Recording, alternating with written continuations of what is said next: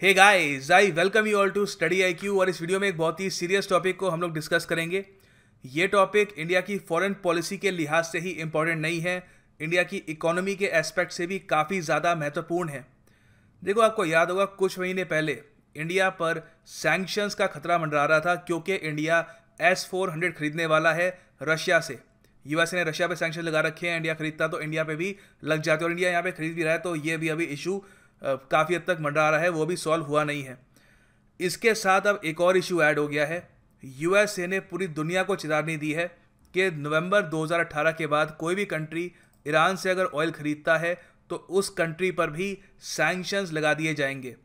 यहाँ पर इंडिया और चाइना को रिटन स्टेटमेंट में कुछ इन्होंने यहाँ पे एक धमकी तो नहीं भेजी है, मगर जिस तरीके से यूएसए के स्पोक्समैन ये कह रहे थे कि कोई भी कंट्री हो उन पर सैंक्शंस लगा दिए जाएंगे, तो ऑब्वियस सी बात है यहाँ पे इंडिया, चाइना जैसी बड़ी कंट्रीज़ भी शामिल होती हैं।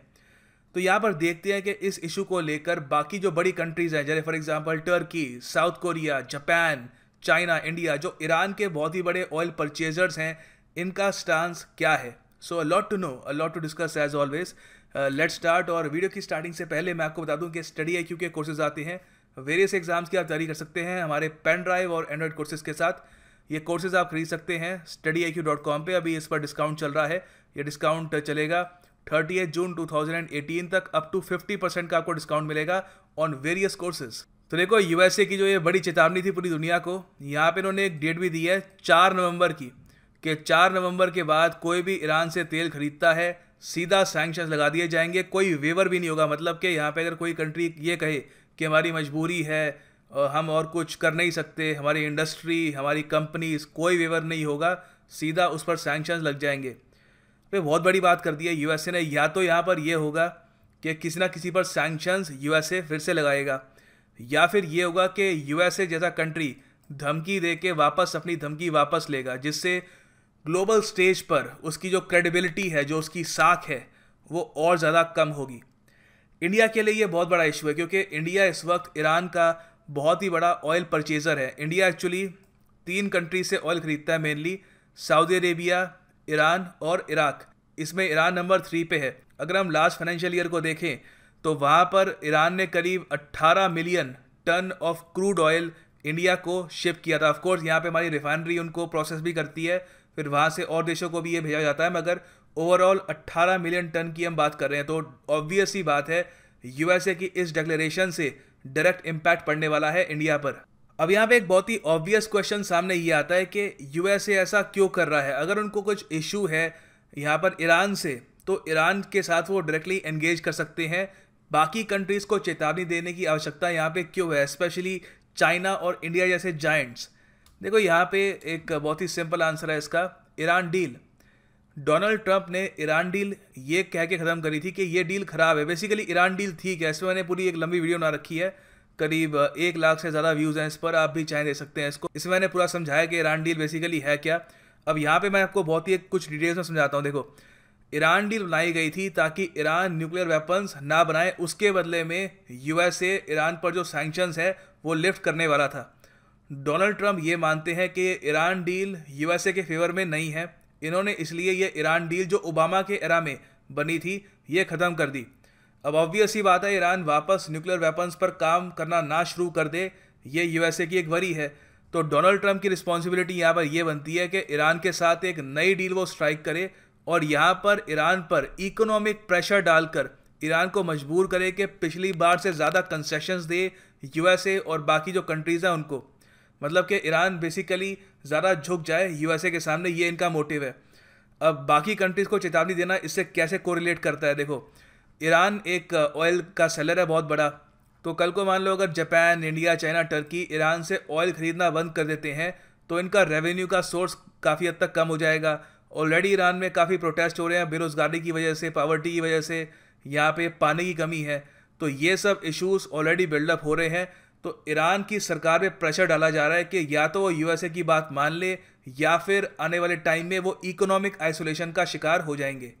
अब देखो, डोनाल्ड ट्रंप का प्लान वैसे मैं आपको अगर इस तरीके से बताऊं तो लगता है कि हाँ ठीक है, काफ़ी स्मार्ट प्लान है, मगर जब आप इसकी प्रॉब्लम्स देखोगे तो आपको रियलाइज़ होगा कि यहाँ पर बहुत सारे न्यूआंसेस हैं, काफ़ी सारे इश्यूज और हैं जिन पर ध्यान नहीं दिया गया। फॉर एग्जांपल, ईरान का जो क्रूड ऑयल है काफ़ी अच्छी क्वालिटी का होता है और बहुत सारे कंट्रीज़ इसको परचेज़ भी करते हैं। देखो आप यहाँ पे जो परचेजर्स हैं ईरान के क्रूड ऑयल के, उनकी लिस्ट ले सकते हो। यहाँ पे जो जितना खरीदते हैं उसके हिसाब से ये लिस्ट है। यहाँ पर सबसे बड़ा जो बायर है ईरान के तेल का वो है चाइना, सेकंड नंबर पे आता है इंडिया, फिर है साउथ कोरिया, फिर है टर्की, फिर इटली। तो मतलब यूरोपियन कंट्रीज़ भी यहाँ पे आ जाते हैं, for example Spain, France, Italy और ग्रीस।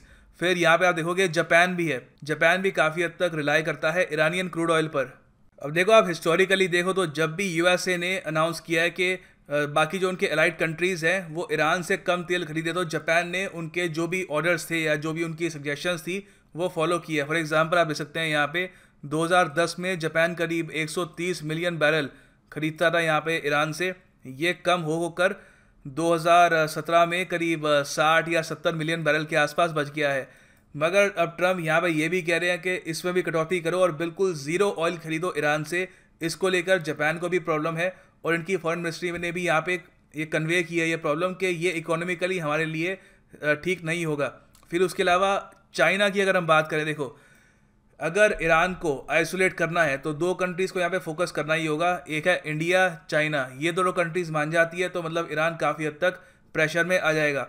चाइना ने ओपनली डिक्लेयर कर दिया कि वो ईरान का समर्थन करेंगे। उन्होंने कहा कि ईरान और चाइना के बीच में बहुत ही फ्रेंडली रिलेशंस हैं, सबसे ज़्यादा तेल हम यहाँ पे ईरान से ख़रीदते हैं और इन्होंने कहा कि इंटरनेशनल ट्रेड लॉज का हम सम्मान करते हैं। उसके अलावा कोई थर्ड पार्टी हमको कहती है तो दैट इज़ नॉट फेयर। और इन्होंने कहा कि बिल्कुल भी यहाँ पर इन धमकियों से उनकी जो ट्रेड पॉलिसी है वो चेंज नहीं होने वाली, चाइना ऑयल खरीदता रहेगा। फिर टर्की भी एक काफ़ी बड़ा परचेजर है ईरानियन ऑयल का। टर्की ने भी ये बात ओपनली यहाँ पे कह दी है कि जो यूएसए की डिमांड है कि ईरान से ऑयल खरीदना बिल्कुल बंद कर दो, इसको ये बिल्कुल ऑनर नहीं करेगा। तो ऑलरेडी हम यहाँ पर देख रहे हैं कि जब इतनी बड़ी कंट्रीज ओपनली कह रही हैं कि ये हमारे लिए पॉसिबल नहीं होगा, तो यूएसए की जो क्रेडिबिलिटी है इंटरनेशनल स्टेज पर, जो उनकी साख है, वो ऑलरेडी काफ़ी हद तक हर्ट हो चुकी है। फिर हम आते हैं हमारे प्यारे भारत पे। देखो भारत से बहुत सारी कंट्रीज़ को काफ़ी उम्मीदें थी कि इंडिया भी यहाँ पे एक बहुत ही बोल्ड स्टांस लेगा, टर्की की तरह, चाइना की तरह, और सारी ये एशियन कंट्रीज़ मिलकर एक यूएसए के सामने एक अच्छा एक ऑपोजिशन प्रेजेंट करेगी कि हम आपकी बात, हम आपकी डिमांड्स इस तरीके से नहीं मानेंगे। मगर सरप्राइजिंगली इंडिया ने यहाँ पर यूएसए की बात को लेकर ज़्यादा कुछ एक आक्रोश दिखाया नहीं है। और कुछ रिपोर्ट्स ये भी आ रही हैं, मैं कहूँगा रिपोर्ट्स आ रही है, सरकार ने भी इस पर कुछ बयान दिया नहीं है, कुछ रिपोर्ट्स ये भी आ रही है कि यूएसए को खुश करने के लिए इंडिया यहाँ पर ईरान से जो ओवरऑल ऑयल के इंपोर्ट है ये थोड़े बहुत कम भी कर सकता है। अब इस बात को लेकर नरेंद्र मोदी जी पर काफ़ी अभी क्रिटिसिज्म भी हो रहा है। कांग्रेस पार्टी ने ओपनली ये कह दिया है कि इंडिया की फॉरेन पॉलिसी काफ़ी कमज़ोर है। अगर हम यूएसए की धमकी से इतनी आसानी से अगर मान जाते हैं तो हमारी जो एक इंटेग्रिटी है, हमारी जो सॉवरेंटी है, वो कहाँ पे गई। तो यहाँ पे सीधी सी बात है, सरकार पे काफ़ी प्रेशर आ रहा है। मगर as I always tell you, the devil is in the details. जब आप डिटेल्स में पढ़ते हो तो आपको पता लगता है कि सरकार जो कर रही है उसके पीछे की वजह क्या है। यहाँ पर देखो सरकार जो भी यहाँ पे निर्णय ले रही है कि यूएसए का जो यहाँ पे निर्णय है, डिसीजन है कि ईरान से ऑयल नहीं खरीदना, उसको ओपनली अपोज इसलिए नहीं कर रही क्योंकि इंडिया का एक काफ़ी बड़ा यहाँ पे इशू है Chabahar port. Recently Nikki heli ji India I, और निकी हेली जी आपको पता है काफ़ी इम्पॉर्टेंट फिगर हैं डोनाल्ड ट्रंप के कैबिनेट में। ये यूएसए की एनवॉय हैं टू यूनाइटेड नेशंस, काफ़ी बड़ी एक पोजीशन है। तो इन्होंने इंडिया में आके दो बातें कही। पहले तो इन्होंने ये कहा कि ईरान से ऑयल ख़रीदना बंद कर दीजिए, सरकार ने उस पर ना हाँ कहा ना कहा। उसके बाद इन्होंने ये काफ़ी इंपॉर्टेंट बात बोली जो बहुत ज़्यादा महत्वपूर्ण है।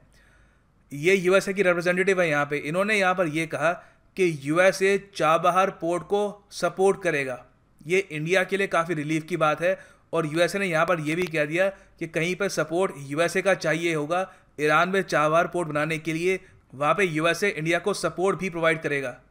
तो जब निकी हेली जी से इंडिया में मीडिया ने पूछा कि आप एक तरफ तो चाबहार को सपोर्ट कर रहे हो जो ईरान का पोर्ट है, और इससे इंडिया का जो लॉन्ग टर्म प्लान है वो ये है कि ईरान के थ्रू अफगानिस्तान से, बाकी जो सेंट्रल एशियन कंट्रीज़ हैं, इवन रशिया से भी वो आगे जाके कनेक्ट करने की कोशिश करेगा। तो इससे ईरान आइसोलेट कैसे होगा, उल्टा ईरान की कनेक्टिविटी ज़रा बढ़ जाएगी, वहाँ पर इकोनॉमिक एक्टिविटी होगी। और दूसरी तरफ आप इंडिया को ये कह रहे हो कि इनसे ऑयल मत खरीदो, तो किस तरीके से ये काम करेगा, ये पॉलिसी कहाँ जा रही है। तो यहाँ पे निकी हेली जी ने बस इसको डॉज करते हुए ये कहा कि हाँ ये बस सुई में धागे डालने के बराबर ही है, और बिल्कुल यहाँ पे यही केस है। और यूएसए की यहाँ पे हम देख पा रहे हैं कि जो पॉलिसी है ये कोई स्ट्रेट फॉरवर्ड पॉलिसी नहीं है, काफ़ी इनकी डगमगाती हुई पॉलिसी है।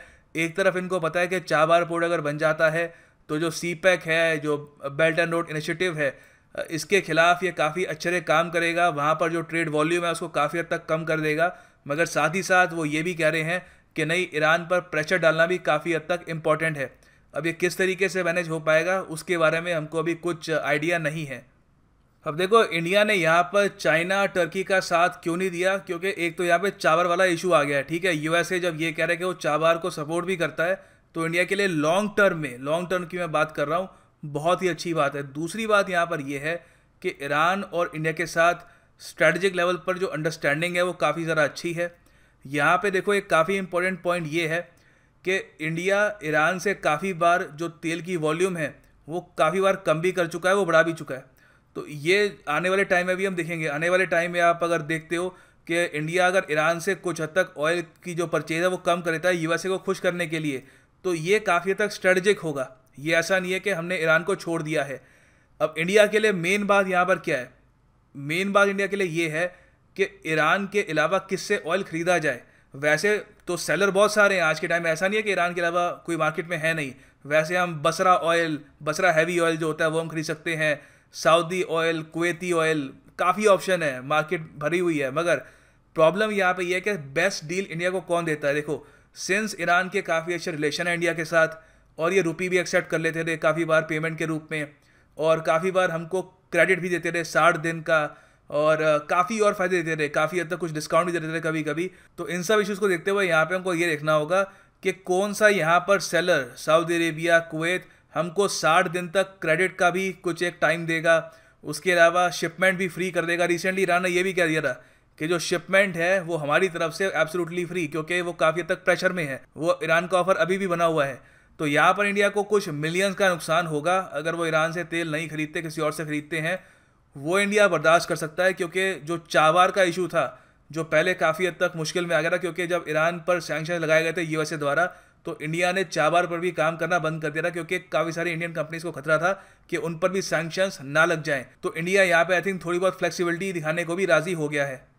तो देखो, इंडिया की यूएसए के साथ आप देख सकते हैं काफ़ी अच्छी एक अंडरस्टैंडिंग डेवलप हो गई है।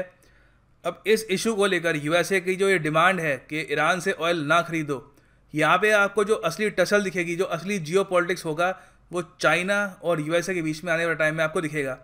क्योंकि देखो, यहाँ पर रिसेंटली हम देखें तो जो SCO शंघाई कॉरपोरेशन ऑर्गेनाइजेशन की जो रिसेंटली समिट हुई है चाइना के रीजन में, वहाँ पर ईरानियन प्रेसिडेंट हसन रूहानी भी मौजूद थे। इवन दो ये SCO के पार्ट नहीं है, ये एज ए गेस्ट वहाँ पे मौजूद थे। अब ये काफ़ी इंपॉर्टेंट बात है कि जब ये आए थे उस वक्त जी जिनपिंग ने ओपनली कहा था कि जो भी इकोनॉमिक कॉपरेशन आपको चाहिए चाइना प्रोवाइड करेगा। अब शायद वो यहाँ पे बात इसी चीज़ को लेकर कर रहे थे कि कल को आप यूएसए की तरफ से ऐसा प्रेशर आपको अगर झेलना पड़ता है तो चाइना आपके साथ खड़ा होगा। और देखो, यहाँ पर चाइना एक और काम ये कर सकता है कि पेट्रो डॉलर को भी चैलेंज कर सकता है। ओवरऑल आज के टाइम में जो भी ऑयल की परचेज होती है वो डॉलर से ही होती है। मगर रिसेंटली आपको पता है चाइना ने एक yuan dominated oil future market भी ओपन कर दी थी। तो मतलब कि वो चाहे तो यहाँ पे युआन पे भी पेमेंट कर सकते हैं। और 2012 में हम देखें तो यहाँ पर चाइना ने ईरान को युआन में पेमेंट करी भी थी। तो ये हम चीज़ दे सकते हैं आने वाले टाइम में कि चाइना एक काफ़ी बड़ा ऑब्स्टिकल बन के खड़ा हो जाए, और यूएसए के ओवरऑल यहाँ पर जो भी डिमांड्स हैं, जो भी थ्रेट्स हैं, उसको फाइट करने के लिए टर्की और बाकी जो और भी बहुत सारी कंट्रीज़ हैं उनको चाइना लीड करे। अब देखो, चाइना तो काफ़ी यहाँ पे ओपनली यूएसए के सामने खड़ा हो रहा है, मगर इवन दो यहाँ पर इंडिया और यूएसए के बीच में काफ़ी अच्छी अंडरस्टैंडिंग है, एक क्वेश्चन यहाँ पे फिर भी सामने आता है कि क्या इंडिया की फॉरेन पॉलिसी यूएसए को लेकर काफ़ी वीक है। ये हमको अभी भी देखना होगा, क्योंकि अभी देखो रिसेंटली क्या हुआ है, एक मीटिंग होनी थी इंडिया के मिनिस्टर्स और यूएसए के कुछ वहाँ पे काफ़ी इंपॉर्टेंट ये गवर्नमेंट के लोगों से। तो यहाँ पे देख सकते हैं 2+2 डायलॉग होना था। वहाँ पे सुषमा स्वराज जी जो इंडिया को रिप्रेजेंट करती हैं और माइक पोम्पेओ यूएसए से, इनकी मीटिंग होनी थी। और डिफेंस के स्फेयर में यहाँ पे यूएसए के जो डिफेंस सेक्रेटरी हैं जिम मैटिस, इनकी मीटिंग होनी थी यहाँ पर निर्मला सीतारमण जी से, इंडिया के डिफेंस मिनिस्टर। ये मीटिंग यूएसए ने बिल्कुल एंड मोमेंट पर कैंसिल कर दी। ये काफ़ी बड़ी बात है। देखो, ये मीटिंग इससे पहले भी कैंसिल हो चुकी है, मगर उसके पीछे जो रीज़न था वो कुछ और था। उस वक्त यूएसए के जो सेक्रेटरी ऑफ स्टेट थे रेक्स टिलरसन, उस वक्त उनको डोनाल्ड ट्रंप ने फायर कर दिया था। उसकी वजह से ये 2+2 मीटिंग थोड़ी बहुत पोस्टपोन हो गई थी। मगर यहाँ पर रीज़न ये दिया गया है कि यूएसए अभी रेडी नहीं है और ये टाइम ठीक नहीं है। तो ये ऑब्वियस ही बात है, थोड़ा बहुत डिसरिस्पेक्टफुल है टुवर्ड्स इंडिया। और इवन दो यहाँ पर यूएसए की जो सारी मशीनरी है, इनका फोकस इस वक्त डोनाल्ड ट्रंप और व्लादिमीर पुतिन की जो समिट है उसके ऊपर है, मगर तब भी आप ये एक रीज़न नहीं दे सकते कि ये जो डायलॉग है ये सडनली कैंसिल क्यों किया जा रहा है। तो इंडिया को कहीं ना कहीं यहाँ पर ये भी देखना होगा कि यूएसए की जो डिमांड्स हैं, चाहे वो ट्रेड वॉर को लेकर हो, चाहे वो S-400 को लेकर हो, चाहे वो ईरान के तेल को लेकर हो, उसके सामने ज़रूरत से ज़्यादा यहाँ पर कंप्लाई ना करना स्टार्ट कर दे और अपने इंटरेस्ट को इग्नोर करना ना स्टार्ट कर दे। क्योंकि आने वाले टाइम में देखो, अगर यूएसए यही एटीट्यूड रखता है तो यूएसए ऑब्वियसली बात है एक काफ़ी रिलायबल एलाई बन के नहीं उभरेगा। तो ये इंडिया के सामने अभी भी काफ़ी बड़ा क्वेश्चन है कि आने वाले टाइम में यूएसए के साथ इंडिया किस तरीके से डील करेगा, क्योंकि अभी S-400 का इशू भी अभी सॉर्ट आउट होना बाकी है। खैर, this is all I want to से। Thanks for listening. God bless you all.